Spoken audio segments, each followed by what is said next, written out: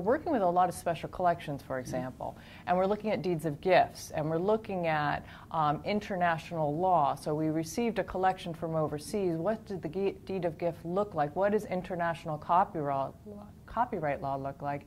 And how might we make a decision about what we can and can't do with that collection? So that's causing us to say, well, we have a lot of ambiguity in the past, but going forward, can we establish a new deed of gift that we're comfortable with and we won't have this ambiguity going forward?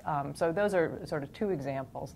Another one would be materials, again within special collections, that have cultural sensitivity. So thinking about audio recordings from 40 years ago in the field, an anthropologist in Africa. Should we digitize this? Should we make this available to the world? Certainly those individuals never thought that their voice would ever be heard by the world. And so there wasn't that human subject review piece. How do we think about that problem, and who should have access and privacy? So it's a lot of really thorny issues, but at least we feel like now we have a forum to be discussing them in.